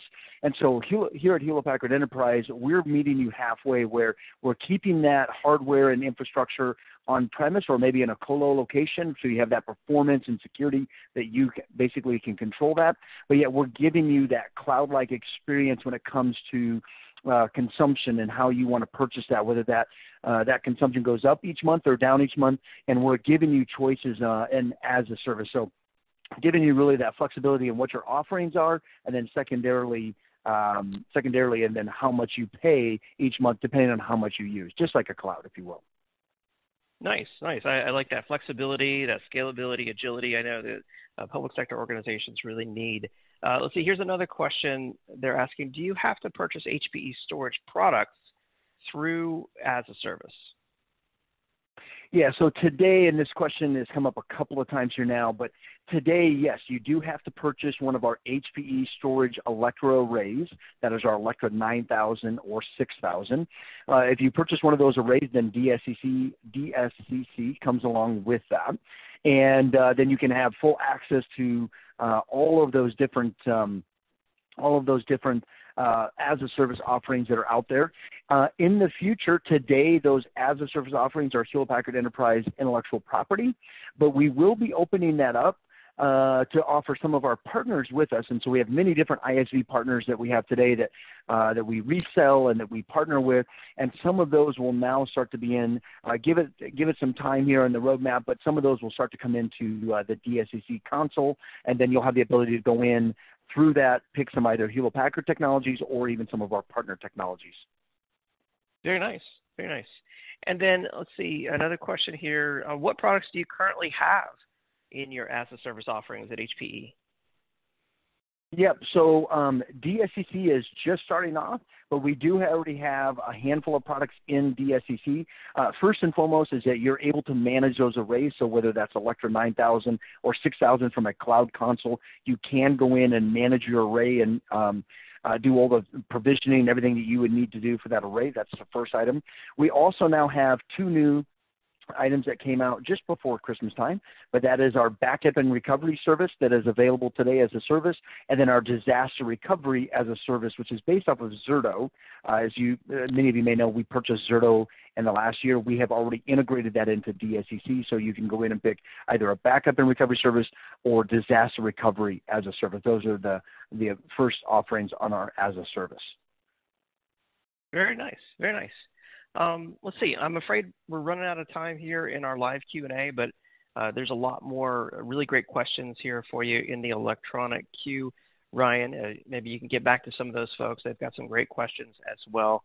But really excellent presentation. And again, we enjoyed seeing the demo of this new product from HPE. So thank you so much for being on the EcoCast. Thank you. And of course, for more information on the HPE as a service offerings, check out the link. It's right there in your handouts tab of the audience console. That'll take you to hpe.com/storage/data services cloud console, and you can learn about the new data services cloud console offering from HPE. So make sure that you check that out. All right, if you haven't answered the poll question, now's the time to do so, because we're about to move on to our next presentation here on the EcoCast. But first, I do want to announce the winner of our next Amazon $500 gift card. This is going to Dennis Ahl, I believe is how you say it, A-H-L, from Nebraska. Dennis Ahl from Nebraska. One more Amazon $500 gift card coming up after our next presentation. And of course, don't forget about our best question prizes as well. All right, and with that, I'm excited now to bring in our next presenter on today's EcoCast. Welcome to Jeremiah Cox, Global Cloud Architect at NetApp. Jeremiah, it's great to have you on. Thank you. I enjoy being here. I'm looking forward to today's conversation. Absolutely. Well, take it away. So, hello. I usually say good day anymore because we're all globally spread. But welcome to this session on how NetApp unlocks the best of cloud. what's prohibiting most people these days from faster cloud adoption? You know, in my opinion, it's largely been about the data. Moving data to the cloud has challenges.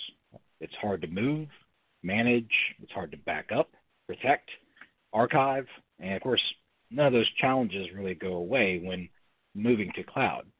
If you think about data growth over the last 30 years, we've gone from measuring data in gigabytes to now petabytes as the common capacity nomenclature. And data has mass and gravity associated with it when you consider how to move petabyte scale to cloud. It has become an anchor weighing down some of our largest customers when trying to move it around and manage it. And also performance and reliability. On-prem customers are accustomed to 6 nines of availability, multi-site configuration. So reliability of data is of concern when moving to an infrastructure model that you don't necessarily own. When focused on workloads, these are the 3 themes we see most often: cost, moving the workloads themselves, and of course the skill sets gap when leveraging new services. Everyone I talk to wants to look at how they can reduce their cost, or at least I have yet to meet a customer who says they are happy with their storage bill. This is a constant problem we find, not just limited to cloud, but the data center as well. Things like service transparency, cost and accounting, the ability to do detailed chargeback and analysis of services. All of those end up playing at an infrastructure and service level, and it's an area that we have a history of being able to differentiate and help our customers. Within migration of data and workloads, I would say this is usually the one that's counterintuitive to most people, which is, why would a storage company want to help me move to the cloud faster? Surely you would want me to continue buying storage arrays. And the reality is, we look at this as a tremendous opportunity with the migration of applications and app modernization. We feel we can deliver value and we can help our customers, and of course, helping our customers is good for NetApp. And we have services designed to easily move data from legacy third-party on-prem platforms as well. Organizations may need to modernize applications, acquire new knowledge, update policies. This makes cloud journeys slow, expensive, and typically complex. But there's an opportunity here. You can get the freedom to run traditional cloud native applications and traditional applications and move them across the hybrid multi-cloud without redesigning your code, your processes, or your teams. Harness cloud advantages faster at lower costs and get peace of mind knowing that your data is always available, secure, and compliant. It's interesting to look at where we are versus where we have come from. NetApp, at its genesis, has been the original software-defined storage provider. As a company, we started in the early 90s with the idea that we would deliver our software on largely agnostic hardware platforms that customers could source themselves.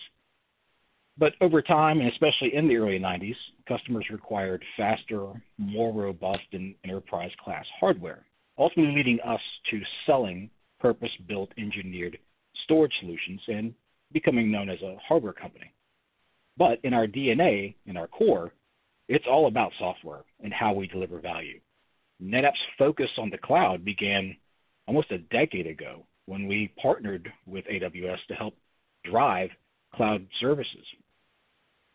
At the core is our ONTAP operating system, which is how we deliver our intellectual product.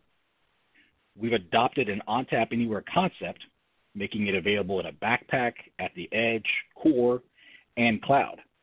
And this enables us to help our customers meet more cloud mandates for hybrid and cloud-native workloads with either a fully managed storage service or a self-directed storage service, delivering the freedom to run Linux and Windows applications natively across the hybrid AWS cloud without having to redesign your code, your processes, or your teams.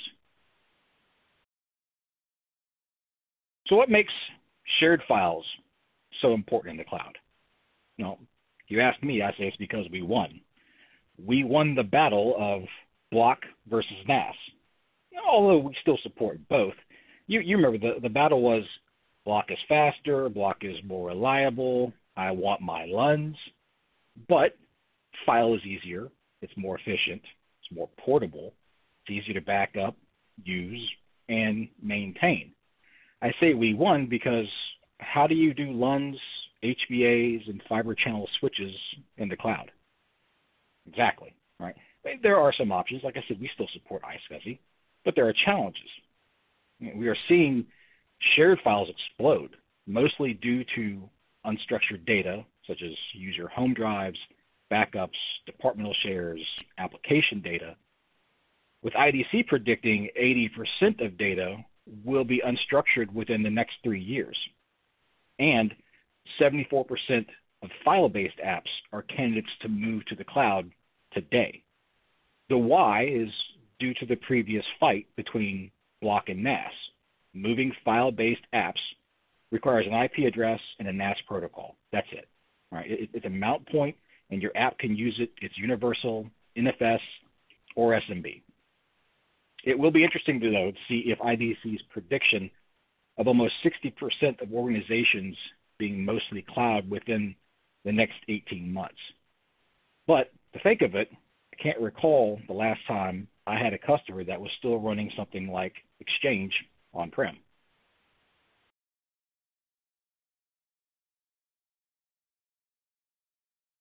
So first, Cloud Volumes ONTAP. This is what we've had for years in AWS. It is our ONTAP storage operating system running in AWS. It leverages all flavors of EBS as disk that we build our aggregates from, just like our on-prem hardware systems do. We leverage EC2 compute to run our operating system with multiple options based on capacity and performance requirements, but all with the cloud flexibility to change any of those variables as needs dictate. And then from there, we provision volumes and LUNs served over NFS, SMB, or iSCSI. By innovating within the software layer, we've made our data management capabilities highly portable. And for current NetApp customers, the features listed on the right hand of this side of this slide are probably fairly familiar. And we talk about data recovery, data efficiencies, protocols, replication.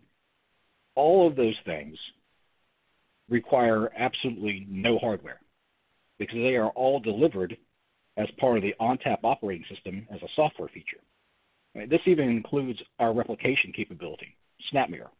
It's our block-based replication technology used to replicate data between ONTAP systems and is a software to feature delivered by the OS. And that's any ONTAP system, Cloud Volumes ONTAP in AWS, and AWS GovCloud, C2S, or on-prem ONTAP systems. Again, we innovate at the software layer. Even high availability. Leveraging AWS services and deploying CVO within those services allows for us to be deployed across 2 availability zones with synchronous data replication between storage nodes, resulting in 0 data loss and an automated storage failover between availability zones. So our ubiquitous data experience offers a unified platform, and that's even further amplified by our NetApp Cloud Manager. This is an advanced control plane that extends management and secure multi-tenancy capabilities securely as a service through the AWS Marketplace.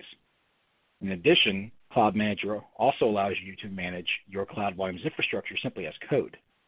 So that becomes a heterogeneous automation layer that you can tap into and use for your data fabric. We want to enable the flexibility to use whatever makes sense with the idea that you can have the same storage features in AWS and on-prem, and we can deliver that in a way that makes sense from a framework perspective for you. What if all of that sounds great, but you don't want to manage it? And that's where Amazon FSx for NetApp ONTAP comes into play. FSxN is a fully managed storage service. complete cloud storage service built on ONTAP. Amazon FSx for ONTAP is built for companies that don't have cycles to worry about setting up and provisioning file servers and storage volumes, or replicating data, installing file server software updates and patches, and managing failover and failback, and manually performing backups. That is a tremendous amount of administrative overhead that we have simply taken off your plate.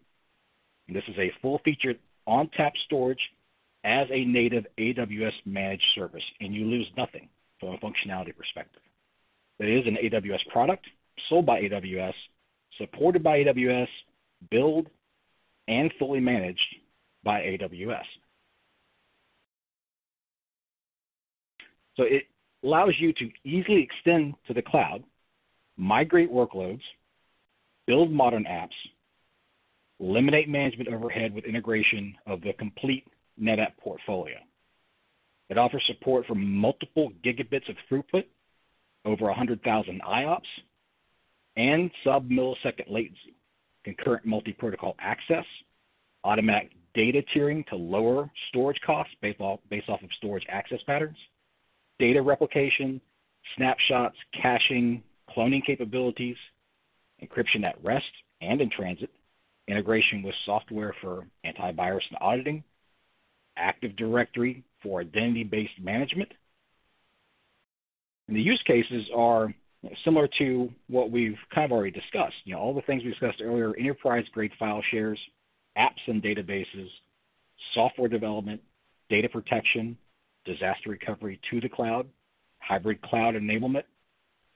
I like to say that FSx for ONTAP has a bidirectional user interface, if you will, meaning for our AWS-centric customers, you can continue to access everything from the familiar AWS console as well as the AWS API.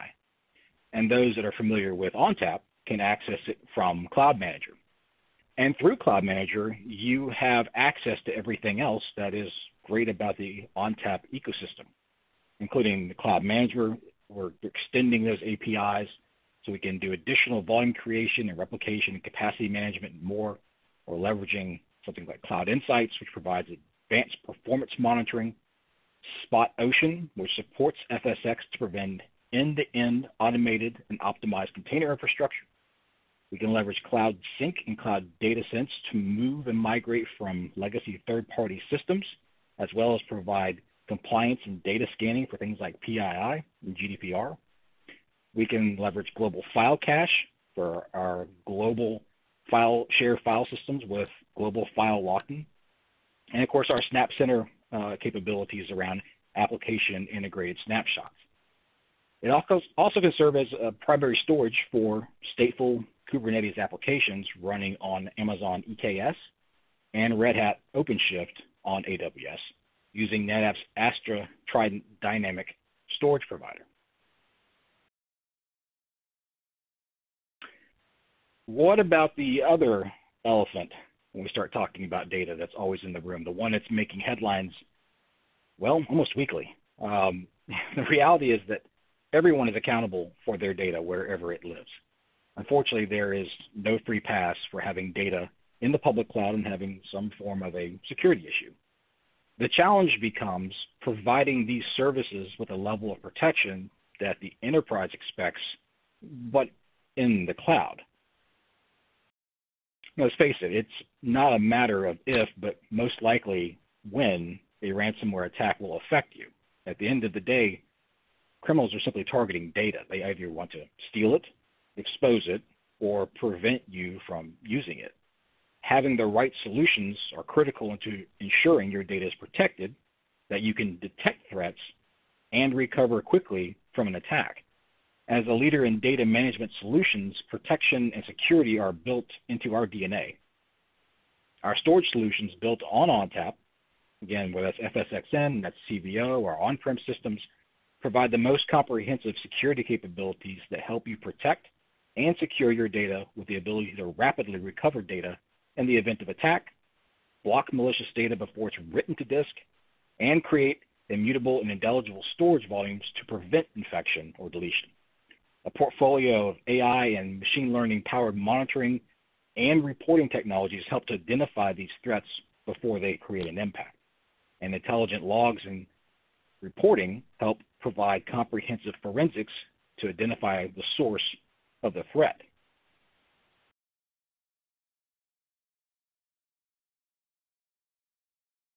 The cost of ransomware involves more than just a potential payment.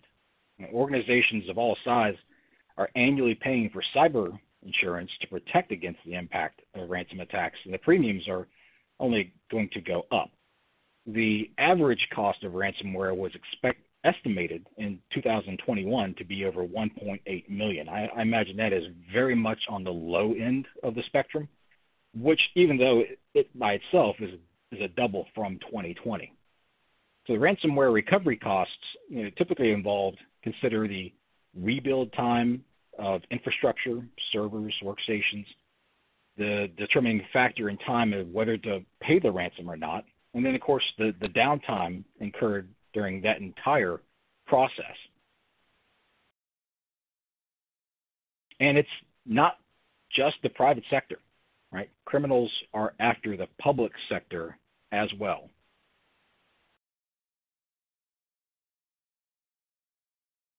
So the foundation of a secure data management environment begins with the right storage. ONTAP offers native capabilities designed to prevent malicious data from infecting file systems while also being able to detect abnormal behavior. Our snapshot-based data protection features enable fast restore of data to get you back in business quickly. And the protection begins with our zero trust engine powered by F-Policy. F-Policy offers protection and detection capabilities that include the ability to screen for malicious files, as well as provide advanced functionality for user behavior analytics. NetApp snapshot copies are immutable and are an efficient and powerful defense against ransomware attacks. When you combine that with efficient SnapMirror replication, you can now place copies of your data at another ONTAP device or S3 compatible object storage for an additional layer of protection. And you can restore this data in seconds in order to recover from data corruption, virus attacks, or, of course, ransomware. NetApp SnapLock is a feature, again, software-based of ONTAP, that provides worm file locking as a defense against ransomware by providing a logical air gap to thwart hackers from being able to delete backup copies. And with the latest release of ONTAP, we have added machine learning to monitor abnormal file system behavior to detect possible attacks directly from the storage operating system. And if ONTAP detects an attack, it will create a snapshot immediately and then alert admins of the threat. This capability complements our Cloud Insights user behavior analysis as well as other alerts to other storage indicators that might indicate an infection or attack, such as a rapidly decreasing storage efficiency ratio or a ginormous spike in snapshot reserve growth. And finally, our tools and partnerships provide intelligence to help you apply file-level forensics to identify the source of the threat and then, hopefully, eliminate future problems. Some of the success that we've had specifically within public sector and SLED, VDI was something that was brought to the forefront of cloud use cases very early in COVID for the obvious reason. Everyone had to go home, and we all had to still figure out how to get business done. The VDI is one of those spotlight applications, if you will, that once you dissect it, you understand that VDI is not an application unto itself. It's more of a service delivery engine because VDI encompasses a desktop, obviously, with operating system, but it requires applications and application data access, user files, shared files, and department shares, and then security and backup and replication and management, all sitting on top of that to make VDI a reality.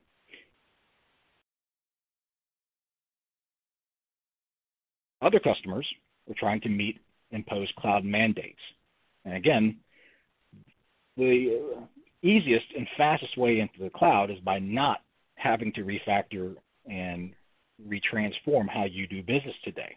Those things will happen naturally as part of cloud adoption. But if I need to get in the cloud now, I need to be able to continue doing that how I've done business on-prem with the same skill sets and the same people and the same scripts and the same application and management that I've had over data. So having ONTAP in both places for some of these customers has made this a no-brainer. I've had one customer that moved 400 applications to the cloud in less than 9 months based on that principle alone with ONTAP. And then, of course, the deferring of on-prem expansion. We're not ready to dive into the cloud head first yet, but we also don't want to continue buying on-prem, or we want to defer on-prem CapEx expenditure. We can easily migrate data to the cloud, leveraging FSx for NetApp ONTAP or CVO, or even some of our fabric pool technologies of moving data into S3 from on-prem systems. So that's a small snippet of really where we are in the cloud today and what our capabilities and how they extend. It's never about a single application or a single workload. It's about the rest of the entire enterprise ecosystem required to make those a reality in the cloud, again, with the enterprise capabilities that are still required to manage and run these workloads in the cloud today. I do appreciate your time today. I hope this has been valuable. I think we have a few minutes for some poll questions, if I understand correctly. Absolutely, Jeremiah. We do. We have some great questions coming in from the audience. And while we do that, I'm just going to bring up a poll for everyone out there. The poll is on the screen and says, what additional information would you like about NetApp? So let's see, some great questions coming in, Jeremiah, for you. First one here I see, I'll just start with this one from Rob, who's asking, does NetApp help storage managers, which files are most used, stay on-prem versus migrate to the cloud based on access or change rates? Absolutely. And that fabric pool technology that we were talking about, which is a technology that's also implemented into FSx for NetApp ONTAP and CVO, is looking at volumes from a data access perspective. And it's a policy that you can set at that layer that says, perfect example, SIF shares, if the users haven't touched their files in, say, 63 days, move that off of my tier 1, highly expensive fast storage and over into S3 so I can pay 2 cents a gig for that data instead. But when the data needs to come back based off of user access behavior, there's nothing from an administrative perspective to be done. The system will manage that data movement seamlessly under the covers so that neither end user nor application really has an idea where their data is, but nor do they experience any change in how they use and consume data. Very nice. Yeah, it sounds like that could help a lot with scalability and also, potentially cost savings as well. Another question here, how does NetApp manage cloud storage costs, especially when there may be primary, secondary, or different cloud storage based on RTO and RPO requirements? The cost would typically be determined by the type of performance and or capacity metrics. So I mentioned in the beginning with CVO, we can leverage all 4 flavors of EBS. So that allows our customers to construct aggregates for CVO, just like they have for on-prem systems, where they may have some capacity made up of very cheap SATA disks. They may have some made up of very fast flash IO2 type disk, as an example, in the cloud. And you can have multiple of those containers of storage attached to one or more CVO systems so that you can place data based off of the best metric from a utilization perspective.